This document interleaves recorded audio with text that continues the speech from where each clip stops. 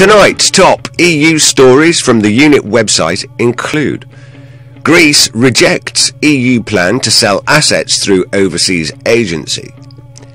EU civil protection mechanism supports Portugal in fighting forest fires.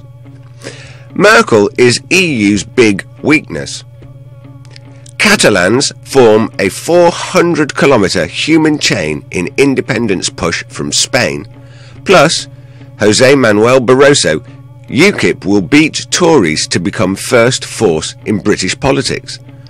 I'm Rick Timmis, and this is the Unit Nightly News.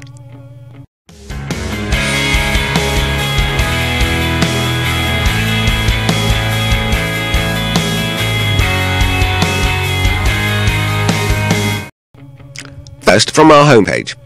Greece dismissed a proposal by Eurozone officials to hand over the management of its real estate assets to a holding company based overseas, saying on Saturday the country would stay in charge of its privatisation programme. The Eurozone bailout fund, the European Stability Mechanism, proposed that some Greek real estate assets be transferred to a Greek-owned holding company outside of Greece, run by foreign experts, to accelerate the country's flagging privatisations.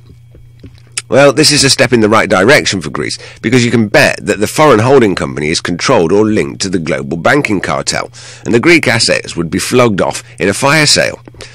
The politicians are still not gaining enough free movement inside the death grip of Europe, and what is really needed for Greece is a currency devaluation. Whilst that is not possible, then the Greeks will continue to suffer.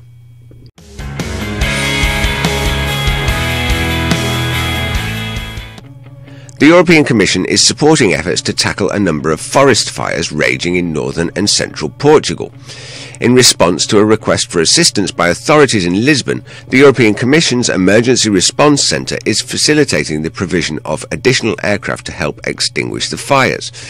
Croatia is sending 2 firefighting aircraft through the EU Civil Protection Mechanism. France will refuel the aircraft during their journey. Currently there are 11 active forest fires in Portugal, 6 of them very serious. 5 firefighters have been killed fighting them since the beginning of the month. The EU Civil Protection Mechanism facilitates the cooperation in disaster response among 32 European states. The participating countries pool their resources, which can be made available to disaster-stricken countries all over the world.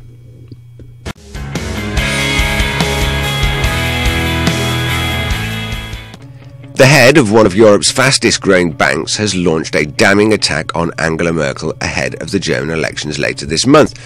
Lars Seher Christiansen, the chief executive of Saxo Bank, which provides Barclays with white-label products here in the UK, described Germany's Chancellor as Europe's Achilles heel.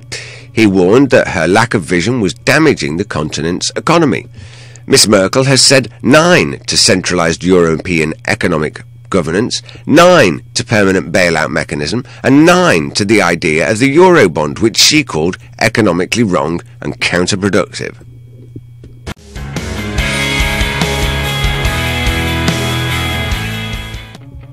Hundreds of thousands of Catalans held hands in a 400-kilometre human chain across their region on Wednesday to press the Spanish government to let them vote on breaking away and forming their own country.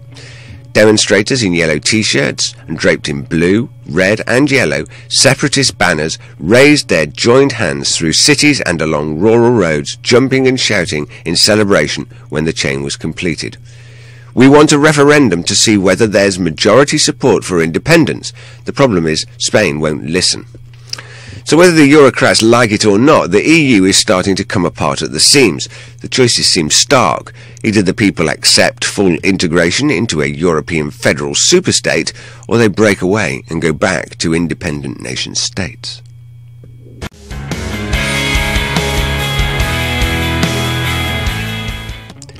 Ukip will become the first force in British elections because voters will prefer the real Euroscepticism of Nigel Farage to the copycat Conservative imitation of it, the European Commission President has said.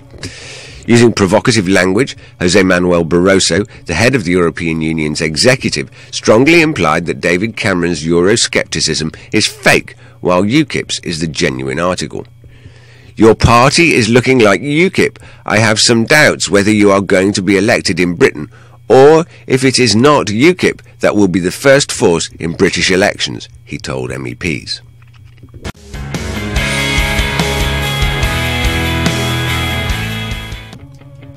Today in our video library, well, first they ignore you, then they ridicule you, and then you win.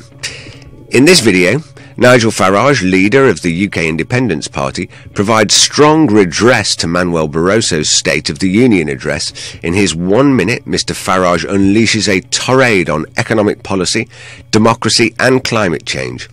It's worth noting that whilst Mr Farage stands and directly accuses the Parliament of being unelected and undemocratic, no one stands up to argue that point.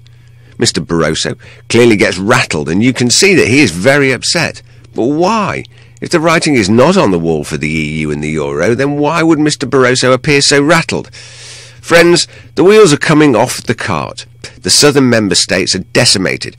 The economic policies have completely failed, just as we said that they would.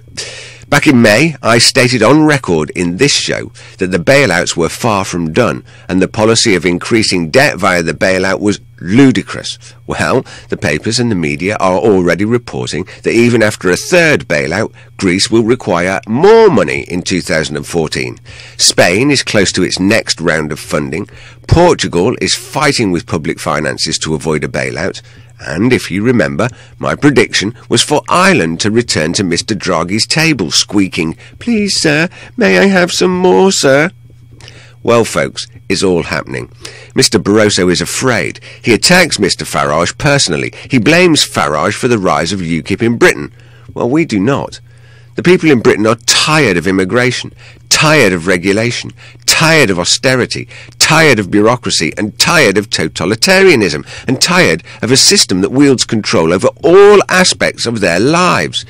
We were told this was an economic market, a trading bloc, but what has happened is the creation of a superstate, which has nullified our own parliament and taken control by stealth. We in Britain have been consistently lied to, and whatever you might say about the British, we don't like being conned. I'm Rick Timmis, reporting for the Unit Nightly News. I'll see you soon.